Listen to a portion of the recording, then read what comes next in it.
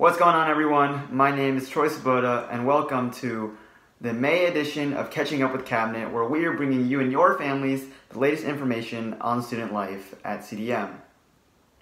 As we came back to school full-time, a lot of things happened. All the sports are back, and we're preparing for AP testing and doing some AP testing, and overall it's been a great vibe coming back and getting back into our normal school life. Some of the more specific things that happened this month: we had Teacher Appreciation Week, which we gave teachers some gifts, and there's posters around the schools to thank teachers for all they have done during this really challenging year. We also had Mental Health Awareness Week, and one of the things that we did for that was give donuts out at break to people that just want a snack and just to improve the mental health and the vibe on campus.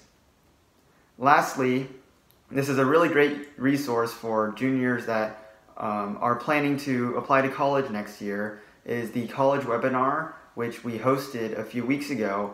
And that video is available on our YouTube channel called CdM ASB Productions.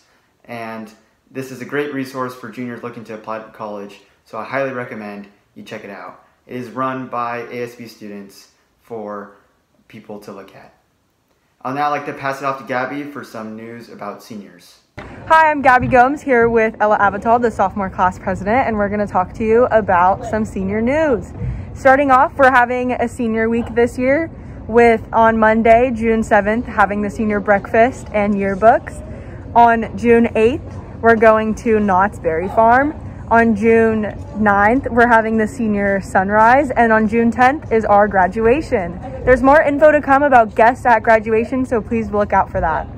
The senior rally is coming up at the end of the year. It's a kind of commemorative end of year thing for all the seniors, so make sure that you reserve your tickets and make sure to tell all your friends in cohort C to reserve their tickets at the ASB window. They're free, so just go out there and give Anita your last name and you'll be able to attend. Thank you. Hi everyone, and lastly, just before we're closing, I just want to remind everyone that finals week is going to be the week of June 7th, and make sure to check with your teachers for more information about that. And then just thank you for sticking with us through this year. I know it hasn't always been easy, and next year things are hopefully going to be more normal. Just thank you for all of your constant support and all of your hard work this year. See you next year. Bye-bye.